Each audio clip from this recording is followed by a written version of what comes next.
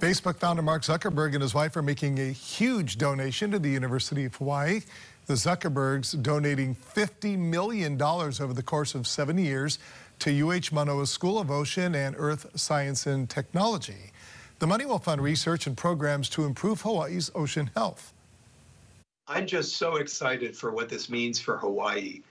It starts with the work itself, restoring our coral reefs and protecting so many marine species.